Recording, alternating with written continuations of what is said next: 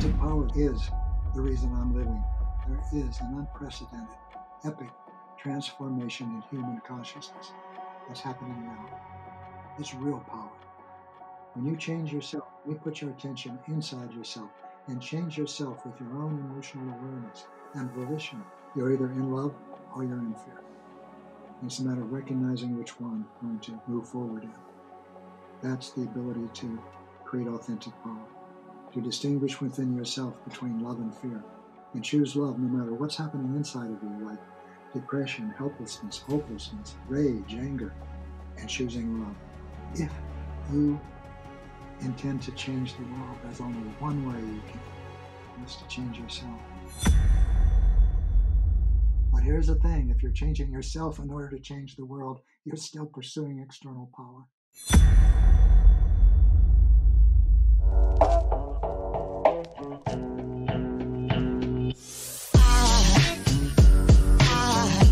There goes a sight from my soul.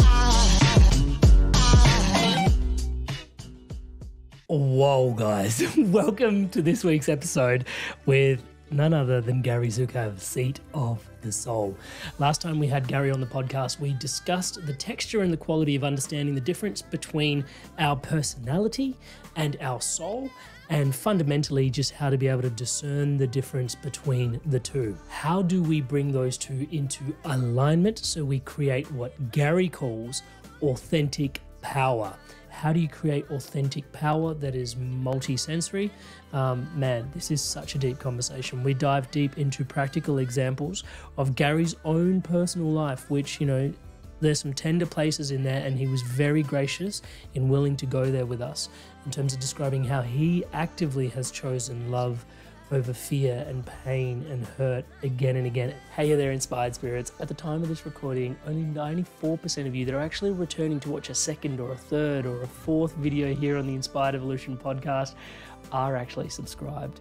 I can't tell you how much it genuinely helps everything we're trying to achieve with promoting positivity in the world through your subscription. Every time you hit subscribe, it helps us grow the platform. It lets guests that want to come onto the show know that it is worth their time to take the time out to carve out a conversation like the ones that you're enjoying here on the Inspired Evolution podcast. My personal commitment to you is, as the show grows, more and more quality, more and more conversations, richer and richer things will flow around here. That is my absolute commitment to you. To be completely transparent, as we grow and when we finally get to that 100,000 subscriber mark, currently we do 2 episodes a week. I'm looking forward to getting us to about 3 episodes a week so we can really keep the juju going and flowing at an even greater level. And all of that is enabled by you taking the time to hit subscribe, hit that bell notification. So if you can, please take a moment, come on, take 1 quick sec, hit subscribe and hit that bell notification icon. It helps so much more than I can say. Thank you so much. Welcome back to the Inspired Evolution. And we have with us, inspiring our evolution with us today, Gary Zukav. I was going to say dear Gary Zukav because it is very dear to us to have you here again. It is such a pleasure having you here again. Gary, welcome again to the show. Thank you, dear Amrit. It's good to be. It is such a pleasure to have you here. For those that are tuning into Gary for the first time, like I alluded to, there is another conversation that we've had on this episode, on this podcast. I highly recommend you go check that out. Gary is an American spiritual teacher, the author of 4 consecutive New York Times bestsellers. He's appeared all over the world discussing profound transformations in human consciousness. And the concepts presented in his world-renowned and celebrated book, The Seat of the Soul, have, impacted the lives of incredible people, an incredible amount of people all over the world. And humbly, I'm put both of my hands up in the air to sort of say, me too, me three. It's been a really profound distillation of, just living a life that is connected to our soul and a greater awareness of something more. And Gary, I wanted to sort of start off today's conversation because we had last time quite a wonderful conversation about the nature of our personality and the nature of our soul, and being able to identify perhaps a little bit around the different qualities and the textures of what personality feels like and what soul feels like. I wanted to go a little bit deeper today because your work also talks about this essence, and I hear it again and again, tucked in almost, I want to say, in between many big topics of your work as the seam between a lot of bringing these ideas together, which is authentic power. I see it present itself again and again in your work as a, I want to say it's a subtext, but it's quite profound in its own right. So yeah, if you could share, I don't know if you need to reintroduce the concept of soul and personality to describe authentic power, but I'd love to hear what you would describe authentic power as. Mm. Well, in our discussion previously, we must have gotten involved and enjoying each other. But authentic power is not tucked for me between anything. It is the reason I'm living. It is what I love to discuss. It is what Linda Francis, my beloved, whose soul has returned home to non-physical reality, love to discuss, love to discuss. And so I'm so glad that you put the spotlight on authentic power, because it is intimately involved with both personality and soul. We are in the midst, and this is my experience. Whatever I share with you, I share with the understanding that all of my experience is limited, and it's quite a limitation. To my experiences is Gary Zukav in this Earth School. But from that perspective, what I have been taught and what I see is that there is an unprecedented, epic transformation in human consciousness that's happening now. It's been happening for about one human generation. And in another 2 human generations, everyone will have this new consciousness. The old consciousness was limited to the 5 senses. If something couldn't be seen or tasted or touched or heard or smelled, it wasn't experienced as existing or as real. And the understanding of power, while we were confined to the 5 senses, was the ability to manipulate and control. What other understanding of power or experience of power could there have been when we were 5 sensory? But Amrit, we're not 5 sensory anymore. There are still more 5 sensory humans in the world than there are multi-sensory, but that's changing rapidly. And from multi-sensory perception, we see more. We still have our eyes, we still have our ears and 5 senses. We still have our intellect. I know my zip code and I know my passwords or how to get to them. But we see more than that. Let me give you an example of some multi-sensory questions. For example, if you've ever thought to yourself, I think I'm more than a body and a mind. I must be. That's a multi-sensory perception. If you've ever said to yourself, I think this world is more than random. I think it's meaningful. It may even be symbolic. It carries meaning. That is a multi-sensory perception. If you've ever found yourself knowing things about other people that your 5 senses couldn't have told you, these are multi-sensory experiences also. And we're all having them. We're becoming a multi-sensory species. This is our new defining characteristic. That's why I can speak to you in terms of the birth of your child. From a 5 sensory perspective, it's going to be the coming into a larger physical domain of a tiny being that will mature and grow. From a multi-sensory perspective, it is the arrival of a soul, an immortal soul, into the domain of time and space and matter and fear.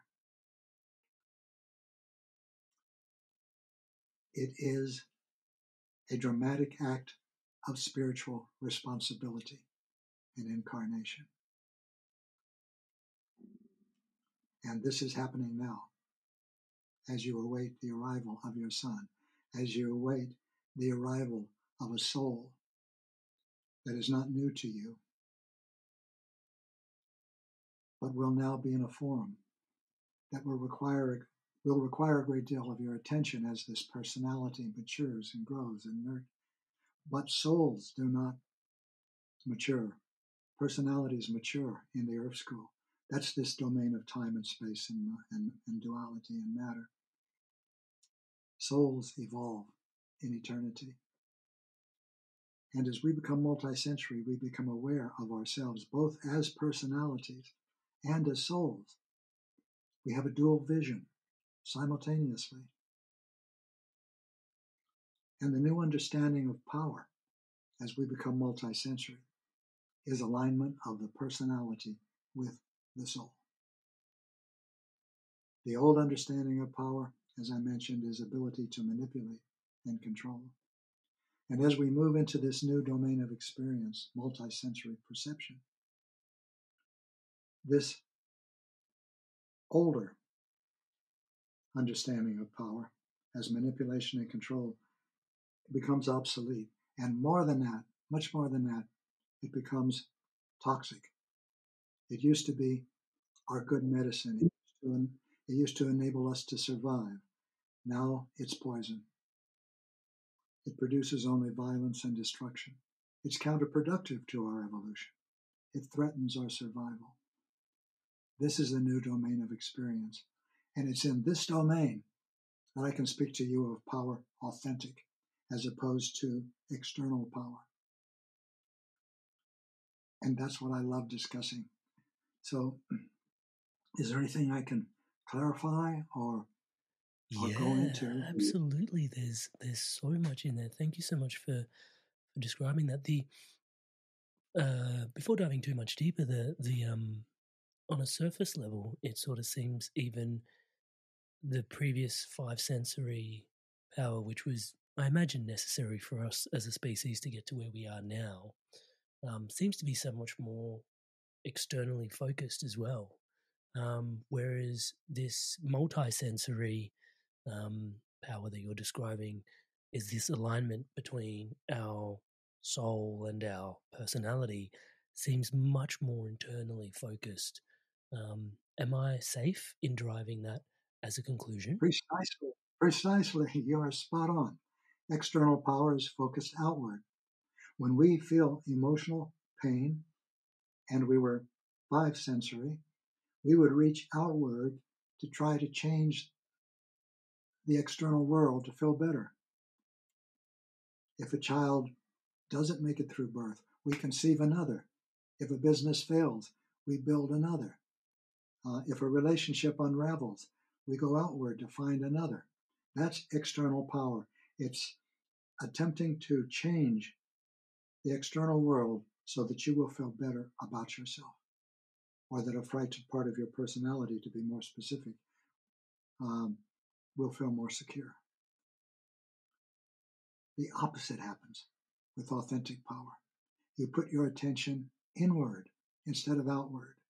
You focus on what you are experiencing yourself and learn from it to change yourself, not the world.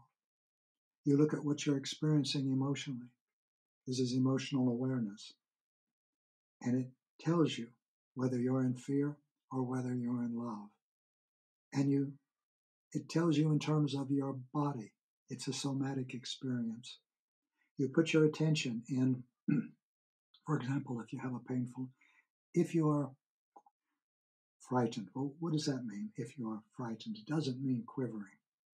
It means if you're angry, if you're resentful, if you're competitive, if you're jealous, if you're feeling superior and entitled, if you're feeling inferior and needing to please, if you're experiencing any compulsion or obsession or addiction, all of that and more are experiences of fear.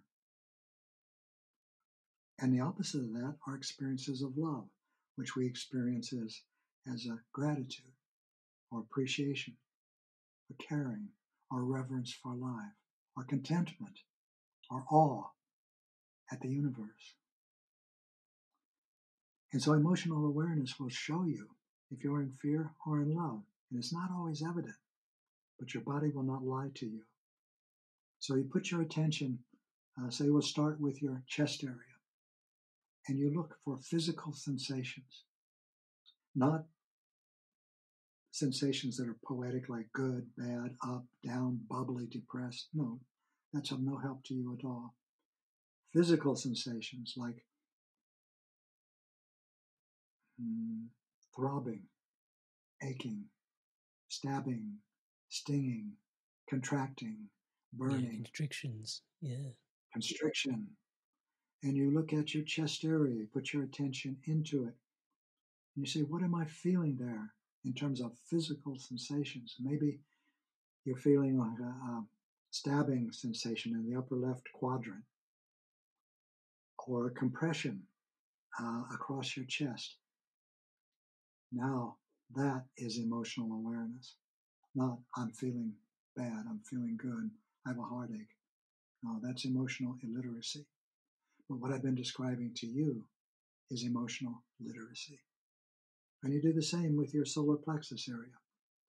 You say, what am I experiencing there in terms of physical sensations? And you might be feeling butterflies, queasiness. You might be feeling a burning sensation throughout that area. Whatever you're feeling, it won't be comfortable. And it might be uncomfortable. It might be painful. The more you become emotionally aware, the more you'll see that fear is painful, physically painful. And you can do the same thing with your throat area, your fifth chakra, which has to do with communication. You can say, well, I feel a contraction in my throat. It was just above my chest. Let's say, I'm just making this up now. Maybe it's the size of a ping pong ball, and it hurts. So you are experiencing fear in yourself, a particular frightened part of your personality. And when you look at the thoughts that this part of your personality is thinking, they will all be comparative, judgmental. There would be thoughts like, oh, I'm not that good, I'll never be that good, or now he's so stupid, or I'm so stupid. These are the things that frightened parts of your personality think. Now, here's why it's good to know when you're in fear. Because when you act from fear, you create painful, destructive consequences for yourself. When you act in anger, in judgment, with inferiority or superiority, when you're competitive, and you act on that energy, you're creating destructive, unhealthy experiences, consequences for yourself. In other words, you're creating painful karma. When you act on a loving part of your personality, it's the opposite. You create healthy, constructive consequences for yourself. You create karma that you want to have more of. So, as you develop the ability to distinguish within yourself between love and fear, and then the ability to choose love, that is a responsible choice. A choice that creates consequences for which you are willing to assume responsibility. So when you're experiencing a frightened part of your personality, let's say that, and you know it because your emotional awareness has shown you what it is physically in your energy processing system, your chakras, and in that moment that you're experiencing the physical pain of it, you're observing the judgmental thoughts of it. In that moment, you choose to put your awareness into a loving part of your personality, or as much as you can, as much as you can reach for. A time when you knew you were loved, or you knew you were loving, and act the best that you can from that part of your personality. That is the moment of creating authentic power. And the more that you do this, each time you do this, it doesn't change you immediately, but as you do it again and again and again, you begin to move beyond the control of that part of your personality. It's still there, still hurts, still thinks its thoughts, but it doesn't control you. It doesn't penetrate you the way it did before. It begins to run off of you like water off the feathers of a duck. And in this way, you can look at this as developing mastery in your life, because that's what you're doing. That's creating real power, authentic power. Not trying to change the world. That cannot produce permanent changes in your awareness. It can make you temporarily happy.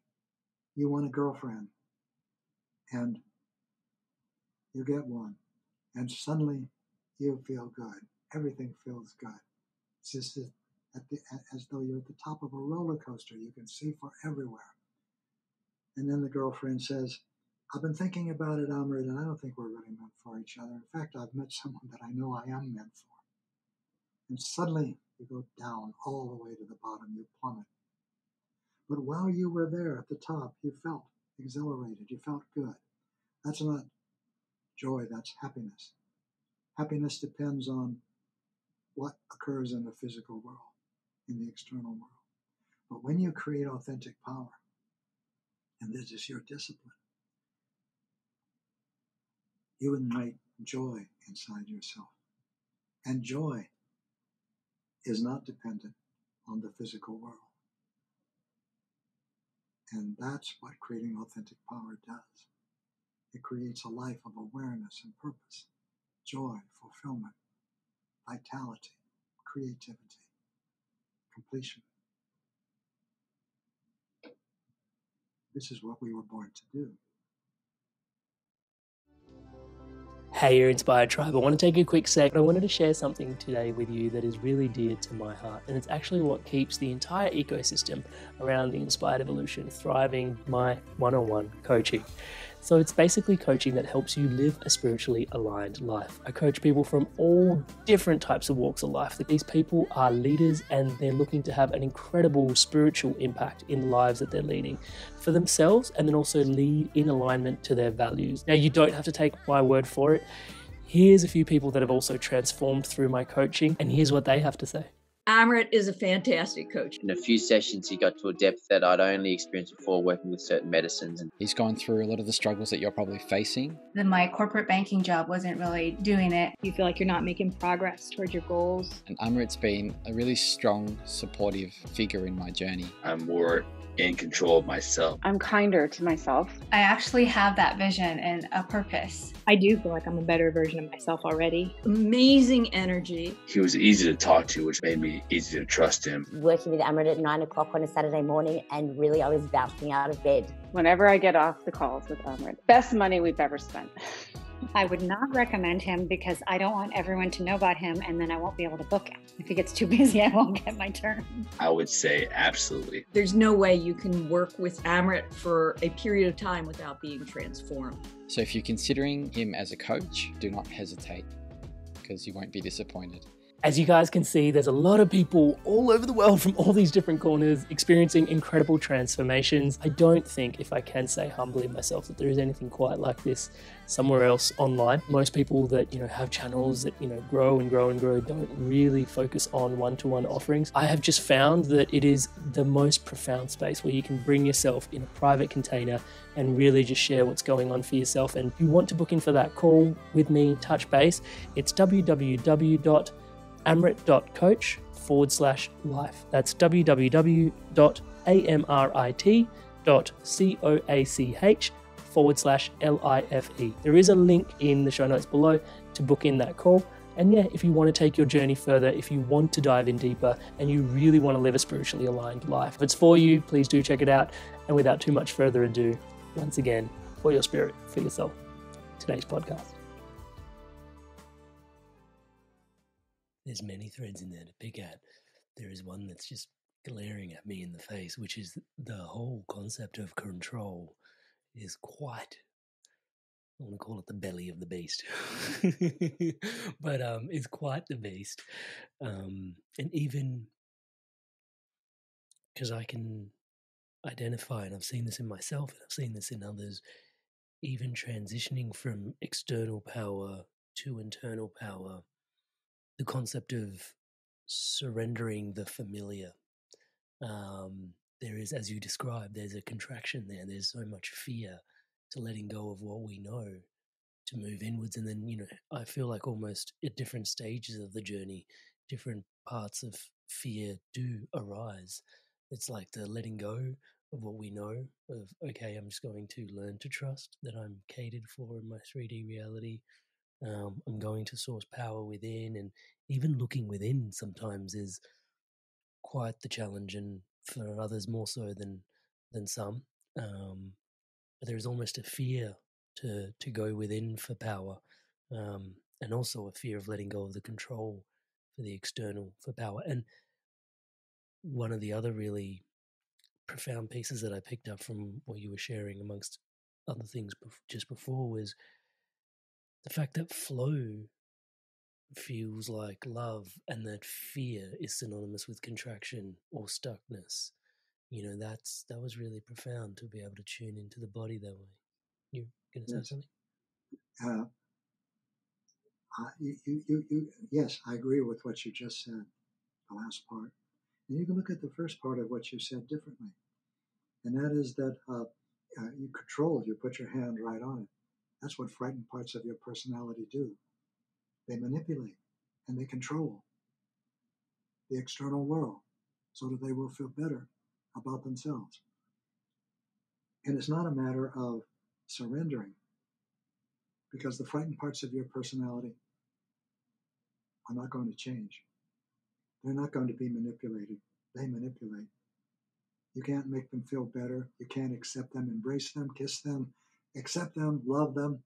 Sure, do all of that you want, but they're not going to change. They are not going to change. So the intention, your intention becomes not changing these parts of your personality, but moving beyond the control of them. And then you are free of them. And while they come, you feel them. I suggest that no one who's listening to us ever repress or suppress or deny an emotion, but instead experience it fully, completely, at depth. That's emotional awareness. And it takes courage. It takes courage, because it is painful to look inside when you're in fear, because fear is painful. It is always painful. And that's what 5 sensory personalities avoid or do their best, but they can't. They can't. What can you do? I was addicted to sex for years, decades. Some people are addicted to alcohol, some to drugs. Some can't stop shopping or eating or gambling. Some can't stop speaking or buying clothes.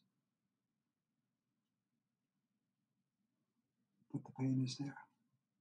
The pain serves a purpose. The pain is the pain of powerlessness. The pain of powerlessness is something we all have, whether we're 5 sensory or we're multi-sensory. It is the pain of feeling unwanted, undeserving, unlovable. It's the pain of wanting to belong and not belonging. It's the pain of wanting to love and knowing that you're not capable. It's the pain of so much needing to be loved and realizing you're unlovable and you're always going to be. It's the experience of being intrinsically flawed, inherently defective, and it's excruciating. That's the pain of powerlessness. That remains the same. What is different is this. 5 sensory personalities, when they experience that pain, reach outward. That's what a frightened part of the personality does. It reaches outward to change the world so that they'll be out of the pain. It could be bourbon, it could be sex, it could be workaholism, perfectionism, but the pain will be there. The pain of a frightened part of your personality is the universe's way of bringing your attention to a part of your personality that you need to experience and move beyond the control of in order to give the gifts that you were born to give. And that's where your joy comes into your life, and your fulfillment and vitality and meaning and creativity is in giving the gifts you were born to give. And you cannot do that while you're in the control of a frightened part of your personality. You cannot. Love and fear are mutually exclusive in the Earth School. When you are in love, there's no fear. You cannot fear. You love. And when you are in fear, you cannot love.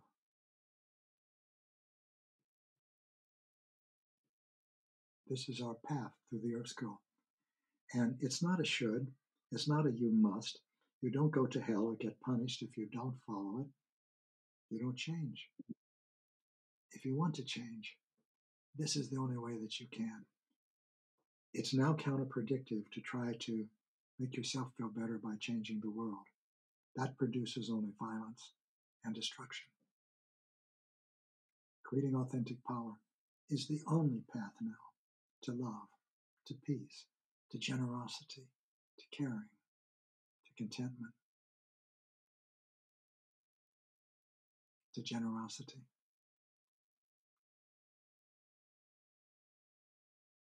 Because that was going to definitely stack into where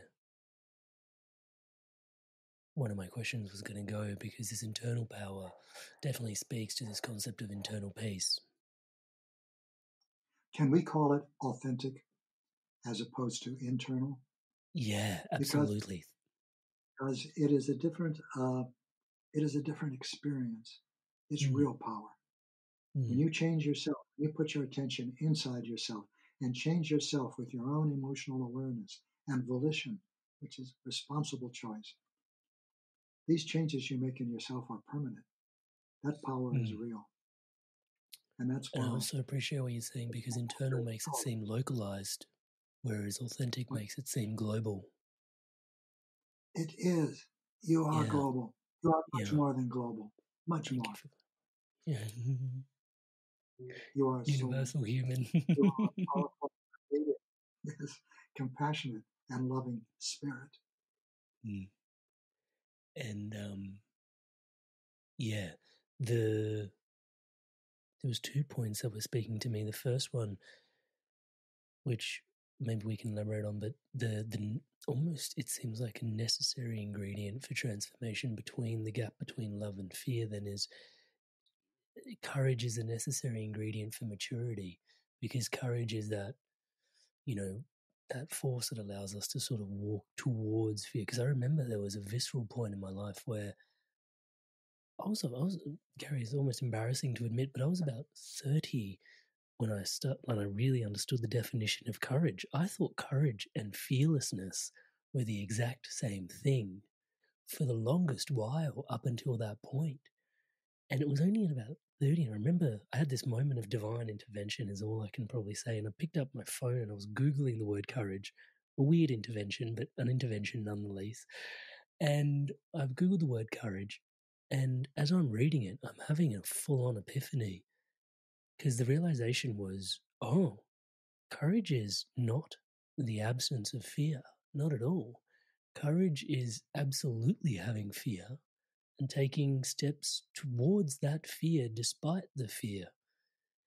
And I remember reading this and going, oh, holy shit, pardon my French, but courage is a skill. It's like something you work on and develop by actually, moving towards what your biggest fears are. And, you can actually, and I associated myself maybe because I'm a male, but I'm sure females have this to some degree as well as part of the human experience. I'm strong, I'm vital, I'm courageous. It's something we inherently want to identify with, but then realizing that, courage is a skill, something I need to develop upon. And it's something I can work with, because fearlessness has this connotation of you either are or you aren't that way. Whereas courage opened up this whole rabbit hole of, oh, this is a workable skill. It's malleable. It's something if, you know.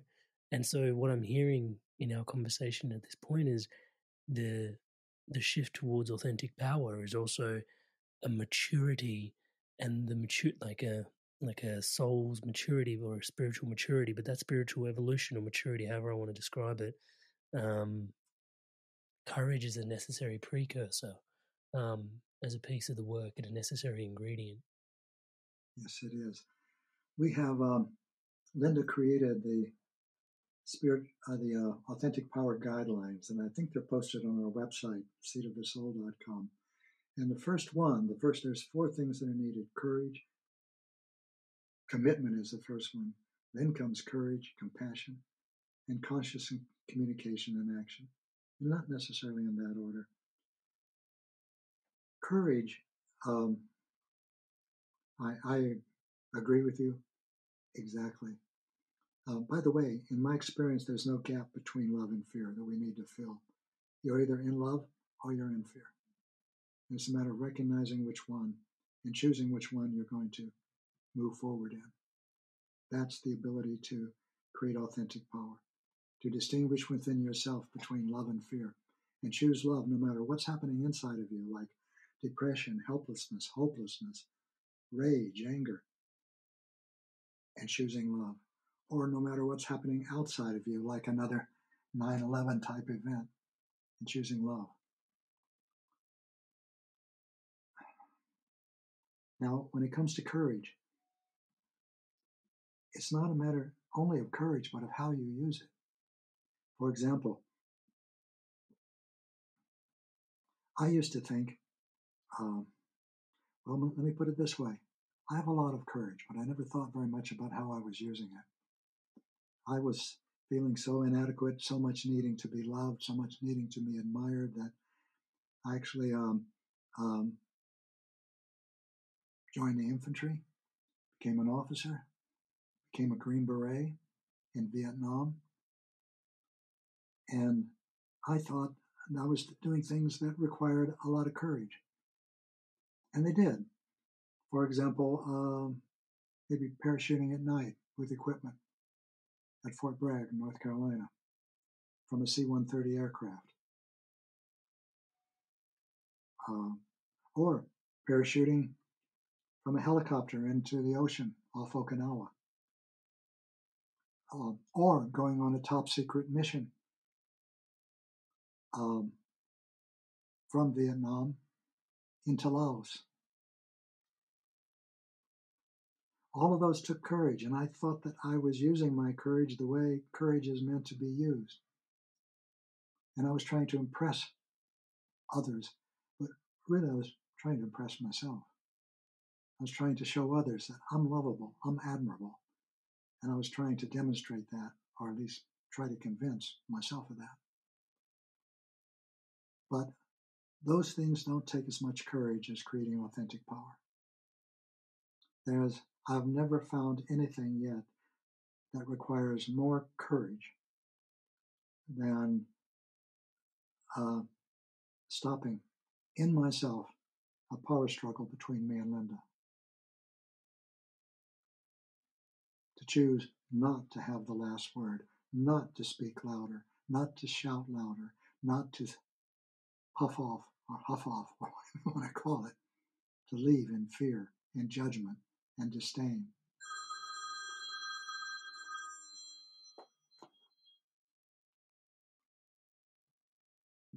That takes courage. That takes a lot of courage. And that's the courage that's required in creating authentic power. So, yes, courage is important, and yes, courage is exactly as you realized it to be. But how are you using your courage now? Are you using it to do something to impress others? Or are you using it to experience and look at your fear and change it in yourself? That takes courage. That is the new use of courage. So I can specify the difference. There's the old use of courage, which is what I was doing in Vietnam when I was a Green Beret officer. And the new use of courage is what I'm doing now when I feel judgmental towards someone and I decide, I'm not going to speak that. I'm not going to act it out. I'm not even going to express it in my energy because I don't want it in me. Because when I act on it, whether no one else knows it or only I, but if I know it, it's enough. It creates negative karma, painful karma for me. And I've been doing that a lot in my life prior to creating authentic power. And now I use my courage in a new way. And I support you. I mean, not only you, Amrit, you are doing that, but everyone that's listening to us.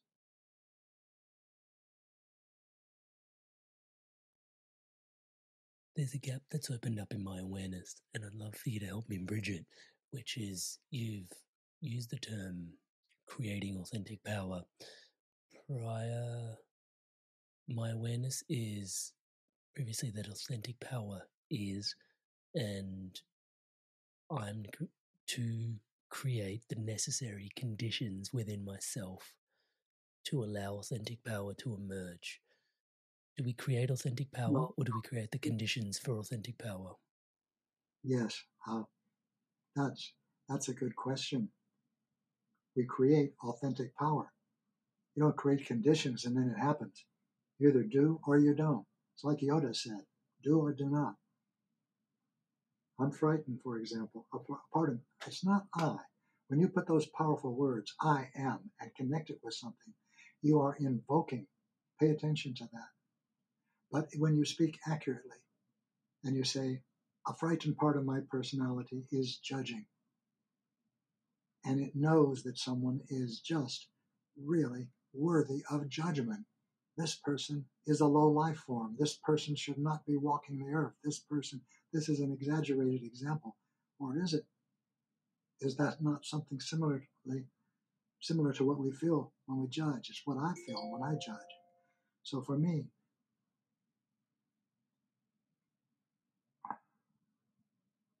it is a matter of choosing not to act on a frightened part of my personality.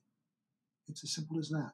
Choosing not to act on it. And it's difficult because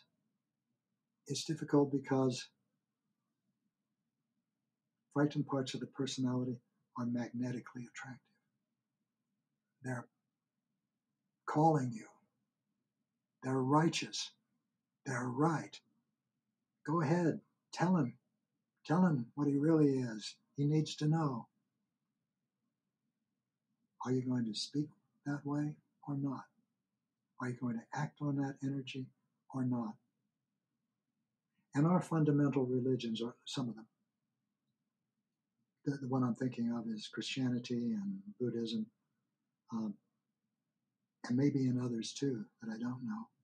But in these two, the central figure was tempted. Christ and the Buddha. Put it this way, Jesus and the young man, the young prince that became the Buddha. And in both cases, it's presented mythologically as a time in which demons came and they were throwing spears at him. The spears were temptations. And that happened to Siddhartha under the Bodhi tree. And it happened to Christ in the desert. And it happens to you all the time. When a frightened part of your personality becomes active and it wants to have its way, it will have its way. But what is your will?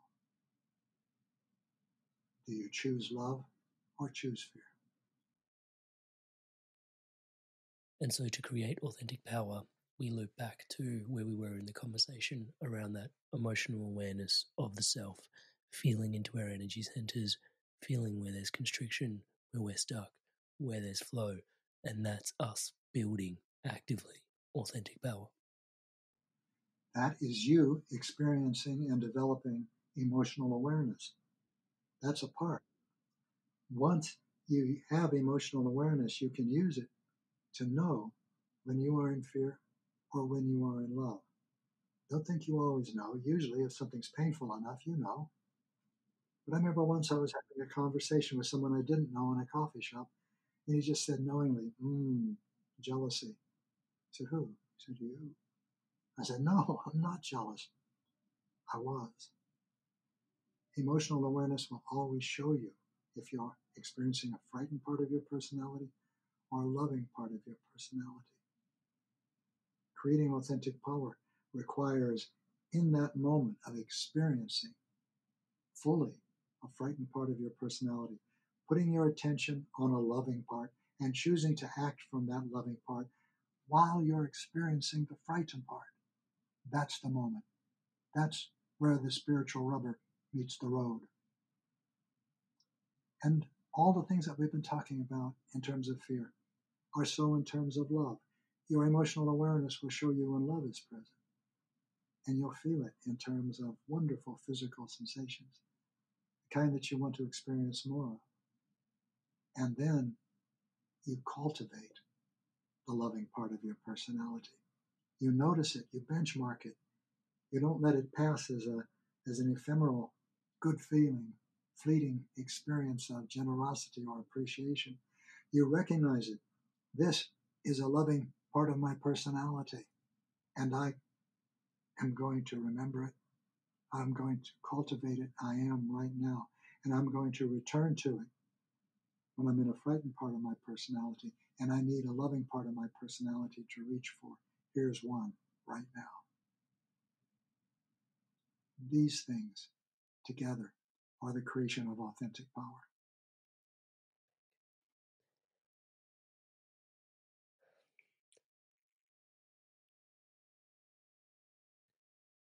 The size of your fear in comparison to that loving part, goes back to the size of the courage that's required to face the fear.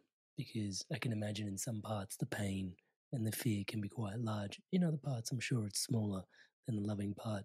Some of those. You just imagine that, Amrit, or you're speaking from experience? We both know from experience. You're human. The frightened parts are excruciating. They can be so excruciating that you don't want to live. You say, take me now. I can't take this anymore. Choice is central in the Earth School. This is a domain of duality. Every this has a that. And the fundamental duality in the Earth School is love and fear. When you get to the bedrock, can't get any bottom, lower, deeper, that's love, or is it fear? Why am I doing this? Is it love or is it fear? Is it for myself? Is it to feel better? Is it to accomplish something? Is it to gain something? Is it out of generosity that's spontaneous? Is it out of joy? Is it from love? That's the choice. And we have that. And it's not as though the fear is bigger than the love. The love's bigger than the fear. It's not a matter of what metric you're using. It's a matter of energy. It's a matter of, put it this way, fear is illusion. The illusion. The Hindus called that the goddess Kali. She's the illusion. Your most meaningful moment in all your life and eternity is a trinket on her anklet, and it tingles when she dances. That's Kali. That's the illusion. Love is real. Love is not an illusion. Love is the only thing that is real. And eventually you will come to understand that love heals everything, and love is all there is. This is the journey through the Earth School. Eventually, you will take it with more and more awareness. But there is no judgment, there's no punishment if you don't, there's no reward if you do. The choice is yours. The choice is always yours, yours alone. And the consequences that you create are always for you, and you will experience them.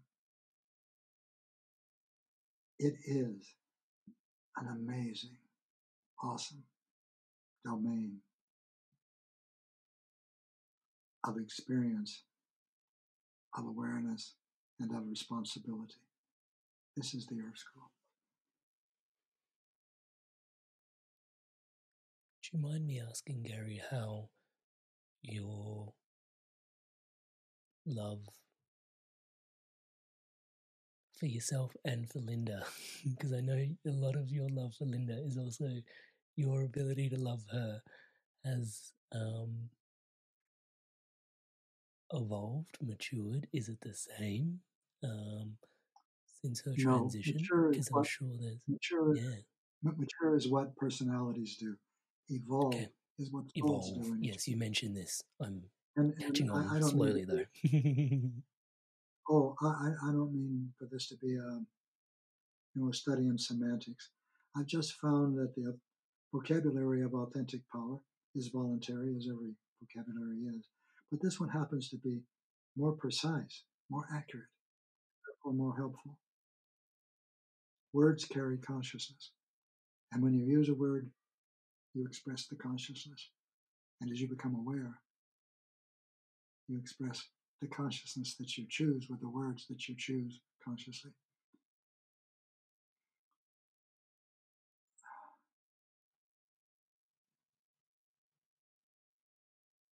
I've forgotten what you just asked me. Would you say it again? It was if it was okay to ask you, and it may not be, maybe too tender, and I totally respect and honor that as well.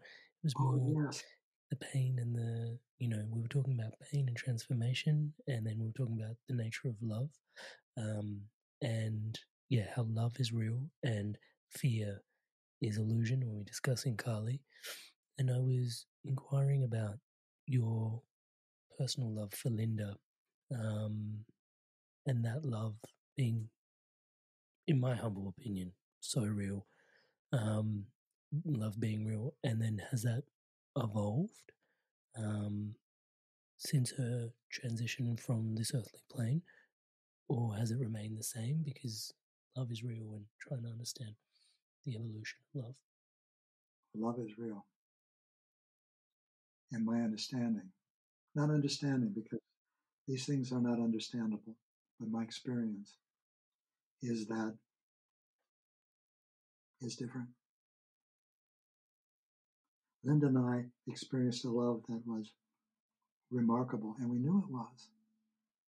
I loved her. I loved her completely. Early on, when we were together, I realized it's not that I love Linda. I love loving Linda. I love loving her. And we lived a life that was remarkable. Every morning, every night, I said, I love you, beloved, because I never heard those words from my parents. And I was determined. I never had a relationship before, and I was determined that I would not let this one be like that.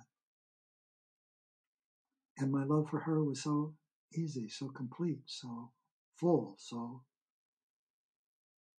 there. And then when her soul went home, we both have teachers, same teachers. And the first thing, well, I've never experienced pain like that. When I got back to the house and Linda wasn't there, and driving back, and the world seemed to be going on its way without knowing that the sun has just turned black. Now, doesn't anyone understand what's happening and the magnitude of it? Look, they're just driving their cars and going to a soccer game. But when I got home, the pain was so much. I'd never experienced anything like that. And I set the intention not to squander that pain, not even one small bit of it. Because I know that everything that happens to me in the Earth School is for my spiritual growth. And this is no exception. And this pain was big. I was going to say Mount Shasta, which I know well. This is bigger than Everest. This is huge. And it's not moving. And it's there. And I can't go around it or under it or through it. It's just there. And that's what I decided to experience, every bit of it.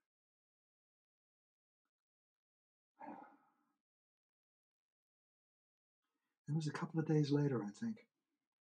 I was sitting watching the trees move gently in the wind. And I had a realization that the realization was I don't have a reason for living anymore except to love people. I might have thought that before. I might have even said that before. But it was so. And it hasn't changed. It's permanent. So in that process, about 2 weeks later, I was able to talk with one of our teachers again. And I was talking about this love because I was thinking of it just that way. I always thought of it that way. We knew it was special. In fact, one of our teachers even told me, don't think that what you are experiencing with Linda is ordinary. It's not. And we knew it wasn't. But when I was talking with that teacher, I was sort of reminiscing, floating in a reverie of how amazing our love was. And all of it focused on one precious beloved that was in that space. And the teacher said, now let your love encompass all your beloveds. It took me a long time to begin to, I heard the words, but begin to even absorb them in some way. So I set the intention to do that. And I asked the teacher, why am I hurting so much? And the teacher said, because frightened parts of your personality demand that the world be the way it wants. And then it said, let that go. That has nothing to do with your love for Linda. Your love for Linda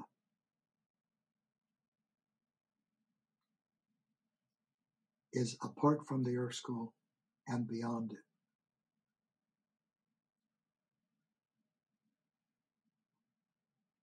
And later, as this process continued, and by the way, I wrote some personal messages while I was experiencing these things, and I put them on our website, seatofthesoul.com. If you go there, just look for, I think it's Linda Francis Celebration, something like that. I'll put a and you'll link see to a video in the show notes below. Yeah, and you'll see those 11 personal messages that I wrote in the moment, so that I wouldn't have to recall them from memory later. And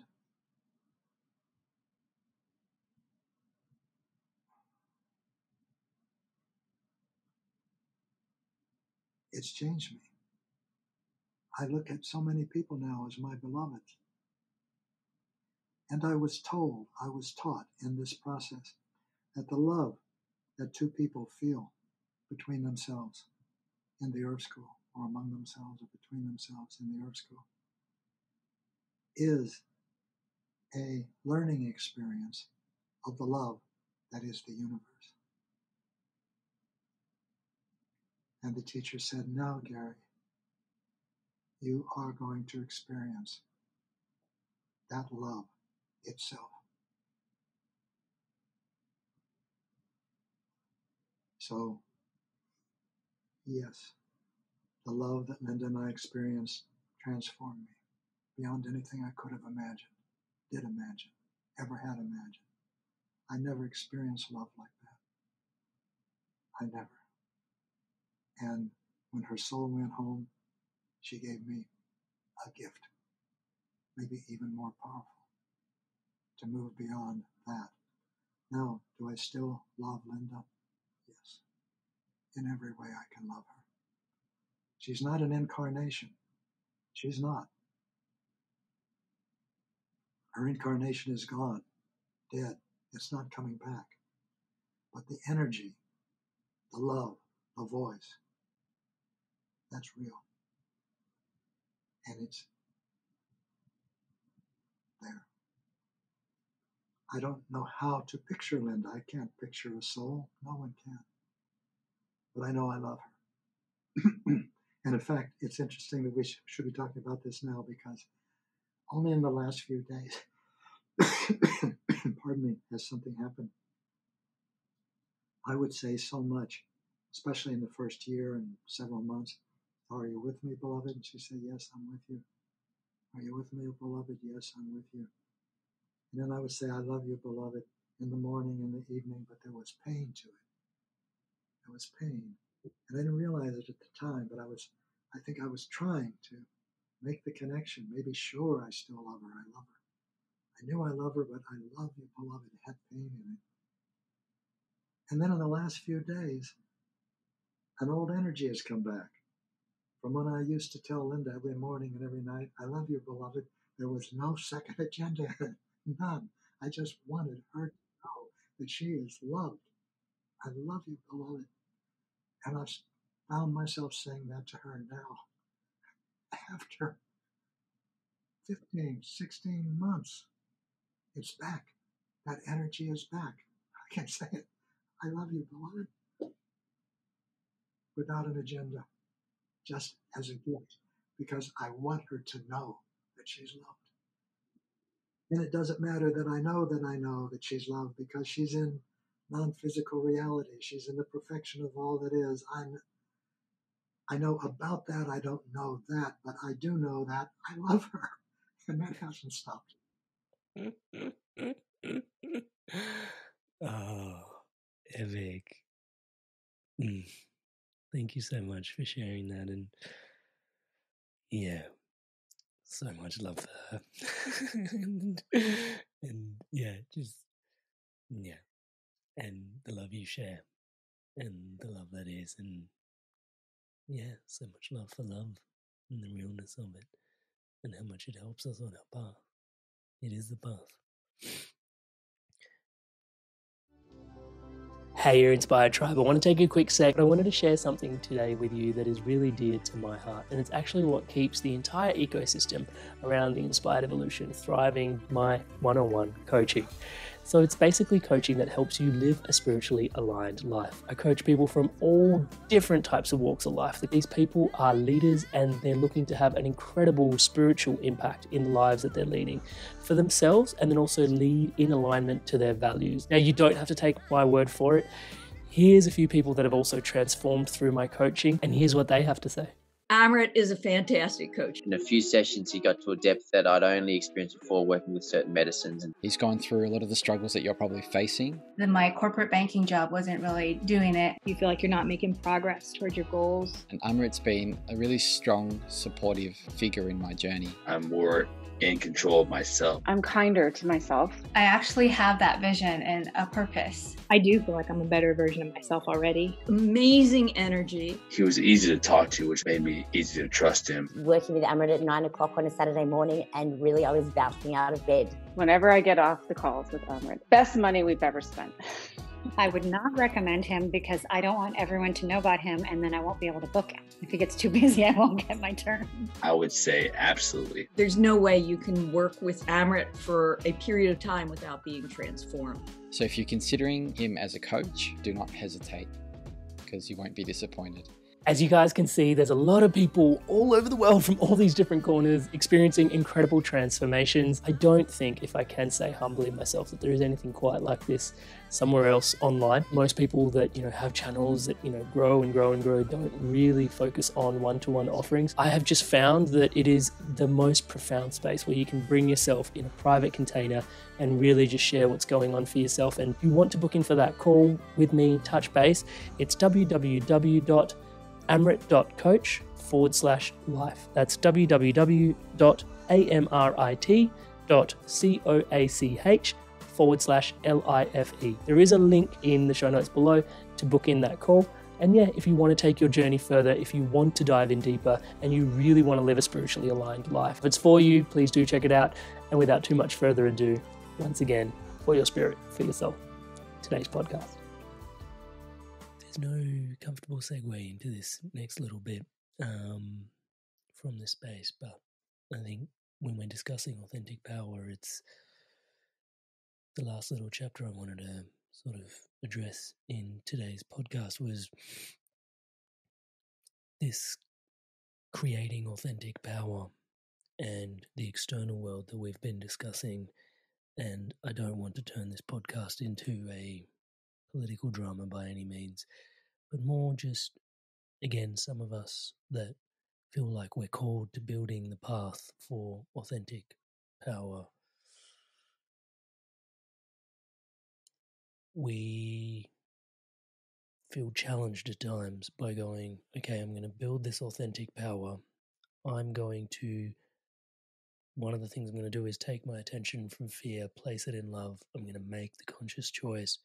And yet there are others that are not making the choice who are more manipulative, and their manipulations have more power and weight in the world, it seems at the moment in the 3D reality. And there seems to be a whole myriad of stuff that gets muddy, and mud gets kicked up in internal systems and in external systems as well, as we start to address that. I know in our purest, most loving moments, we recognize, as you said before, that the work is with it. The work is for us to evolve ourselves and not to try and change the planet. But it can be disheartening, I guess, when we see, I don't want to place blame, but, different individuals operating from different operating systems. I guess I'm inviting you to help us reconcile and bring us home to the fact that really this is the most important work that we can do on building authentic power with ourselves. And then just the help of just a little bit more to trust that is the most important thing, and that the external wars and conflicts and things like that not will resolve, but, this building of authentic power eternally is actually the most important thing, and how it attempts to reconcile some of those external stories. Sorry, it's a big question, I know, and it's not quite segued in correctly, but I think it's very important. It doesn't need a segue. It is what is. And when you create authentic power, you do it for yourself. You can't do it for anyone else, because no one knows your intentions except you. No one feels the physical sensations in your body of love and fear except you. No one makes the choice and can make the choice except you between love and fear. It's natural to find spiritual partners, which are individuals that are oriented as you. They know that they have souls. They know there's a reason that they're together, and that reason has something to do with their souls. It can be a family, a couple, it can be a class, but they are together to assist one another in creating authentic power. Now to your question directly. What can you do about, now I can start naming conflicts before the history of Babylon, and go through the Roman conquest, Genghis Khan, Alexander the Great, but a better name would be Alexander the Terrified. He couldn't stop fighting. He needed to prove himself. He put his name on 20 cities. And all the way through the devastation of the world wars, and then the wars that have followed that, and the conflicts that could explode into larger wars that we're still experiencing. And now your question is, well, what about that? Where does authentic power fit into that? Everywhere. Everywhere.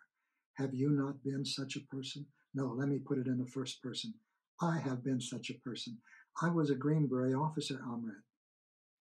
I empathized with them. I understood them. Let's kick butt. Let's get this world in shape. Doesn't work. It doesn't work. There is a 5th-century superstition that there is a difference, a barrier, an uncrossable barrier between in here and out there.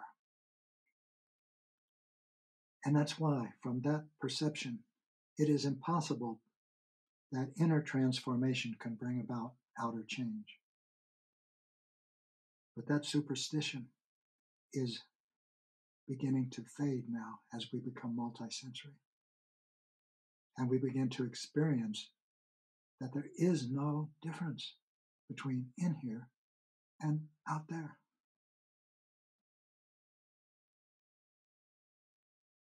If you intend to change the world, there's only one way you can, and that's to change yourself. But here's the thing, if you're changing yourself in order to change the world, you're still pursuing external power.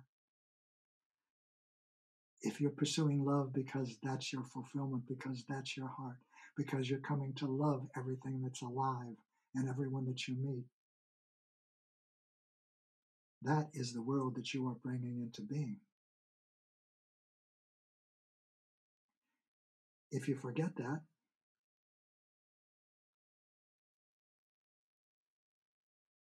you'll continue to create violence and destruction. It's the only thing that the pursuit of external power can now produce. If you want to transform yourself from someone who judges, then you change. Here's another way of looking at it.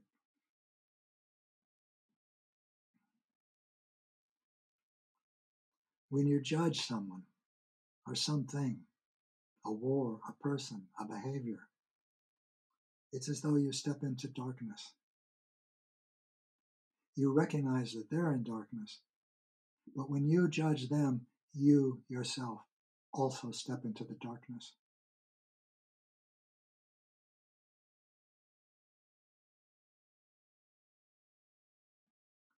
And there's no remedy for a darkness. A darkness isn't a thing, it's an absence. Evil is an absence, it's not something that you can imprison. What can you do to an absence? You cannot. The only remedy for an absence is a presence. The only remedy for darkness is light. The only remedy for fear is love. And it can come from only one place, you.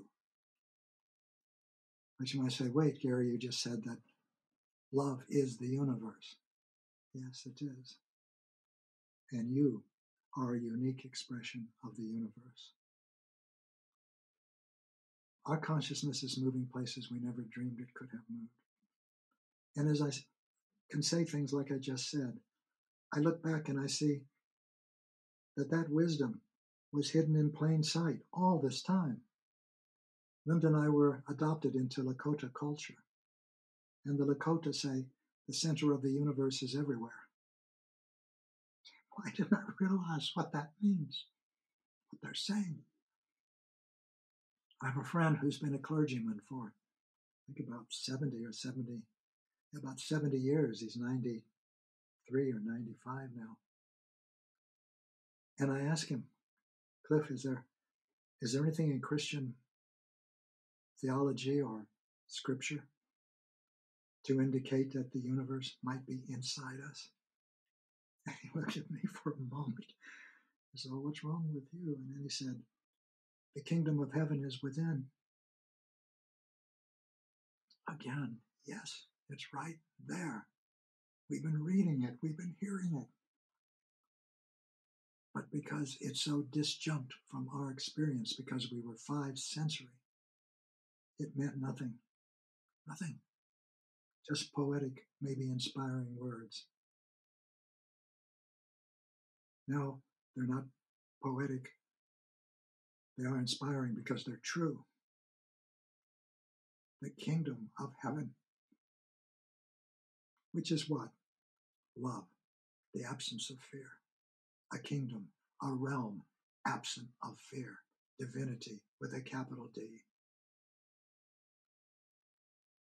That's inside. And if you try to change it, You can. I understand that Christ was offered command of an army called zealots to kick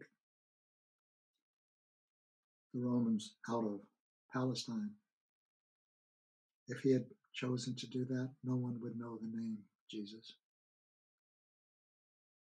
But he chose. And don't think that he wasn't tempted. Even the Bible says he was tempted. But he was tempted, this man, Jesus.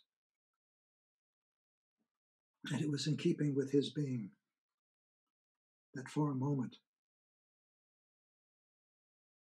the seduction of the entire world was attractive.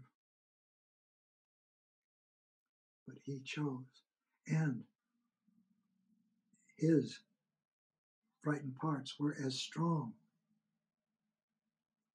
And he chose to go beyond his personality.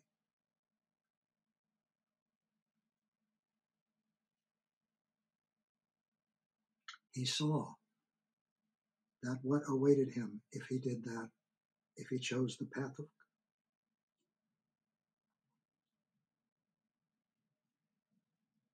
glory, was mastery, and the position of mastery. And so he became the compassionate master of the earth, able to heal, able to change, able to assist people in changing themselves, nothing more. But that is everything. And now I'm not Christian, but why is it that this one act, and by the way, for a long time, I wanted nothing to do with Christianity.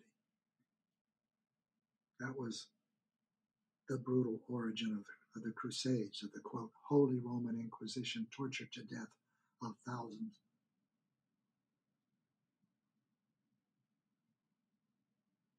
But I can see now why there was so much impact. Because, let me put it this way, nothing can be done that is more powerful. Nothing can bring from the non-physical world more protection, more support than an individual choosing, reaching for authentic power, and choosing to enact a will that is higher than his own for the good of the species, for the good of life. That's what this young man Jesus did. And he became the Christ. Nothing is more powerful than an act like that.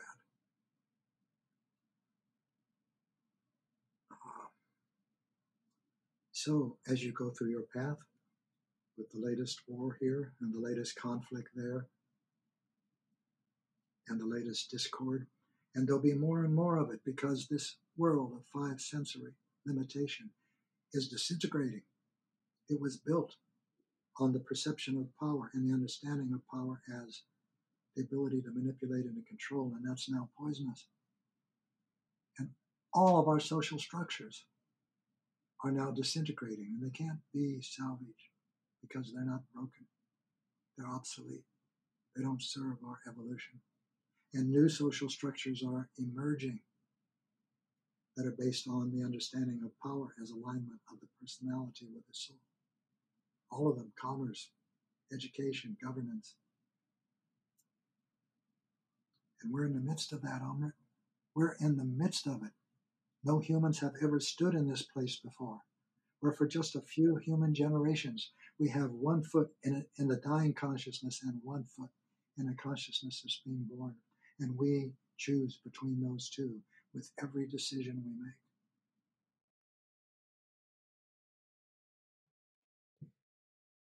I've heard you describe spiritual evolution can be summarized as selflessness many times, and thank you so much for remarking upon Jesus' path. Well, I agree with what you said. I'd like to elaborate on it some. not much, but a big elaboration. If you say selflessness means I don't have any sense of self. Well, that means at one time you had a sense of yourself. If you have a sense of yourself, you have a sense of other. One of the things we're beginning to see is that there is no other. And to act on that, if we choose, always, if we choose, if you choose. The last little stone I wanted to turn over because it was connected in a few threads that we've been talking, and you've mentioned the word karma a few times. And yeah, even as we're describing the path that you just described, there's this really, you call karma a delivery system. And the way I read it was, when you send out a package, could be a deed, could be a word, you infuse it with your consciousness and your intention. And what comes back to you is actually determined by that intention. What comes back to you is what you sent out. And just it focuses so because, we can do a deed unconsciously, or we can do a deed consciously and weave our intention completely into it. And yeah, just really, for me, just feels like a real sharp, solid nugget in this place of authentic power, to be conscious of how important our intention is. And even, as you were ironing out the kinks between even the terminology of Alexander the Great being Alexander the Terrified, and then the terror that one must experience and the subsequent intention and the karma that's created subsequently from, a place from having a real awareness of your intention and what you're creating, really, I believe, is important to fit into this conversation for authentic power. I agree. Why don't we talk about it the next time we get together? I can't wait. You heard it here first, guys. He committed to another one. Yes. Oh, Gary, on that note then, thank you so much. Seriously seriously and joyfully. Oh, goodness me. It is such, I again can thank you for your time and presence, but I know on behalf of myself and the Inspired Evolution Tribe and audience and everyone that's following along this conversation, these conversations enrich us no end. And the depths you're willing to plumb with us in these conversations is absolutely not lost on us. Just the openness, the transparency, and just, I admittedly have asked some really emotional and potent questions to be able to better understand love. And I just really, really respect and love your work, and you so much for just helping bring us home to more and more levels of love within our being to build that authentic power. I'm so grateful for you in this conversation. Thank you. You're welcome, Amrit. And the reason I enjoy being with you so much is because of those questions, because they're real. That's what changes. That's what goes to the heart. That's the meaning of life. It goes to that. What is your meaning in life? It goes that deep. Everything does. It's just a matter of your awareness. Thank you for inviting me. It's a joy to be with you again. Thank you for your blessing. Hey there, guys. You made it all the way through to the end of another episode. I am so inspired by your inspiration to evolve. Man, we are truly on this journey together. It is such an honor to be your brother walking this path home by your side. Now, if you loved this conversation, you are going to love our previous conversation with Gary. Please do go check it out. I'll put a link to it right here for you to go check out now.